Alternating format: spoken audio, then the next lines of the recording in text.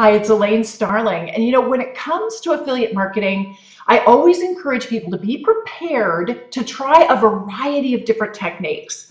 If you aren't getting the customers and the sales that you want when you first get started with your affiliate marketing, you've got to be willing to mix it up a little bit. Try something new, try something different.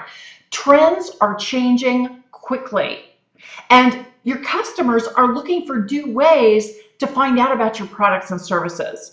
So maybe you have a strategy that worked really well for you in the past and it's just kind of tapered off. So you want to tune in to where your prospects are going and looking for information about the products that you have for sale, both your own products as well as the affiliate products that you're representing.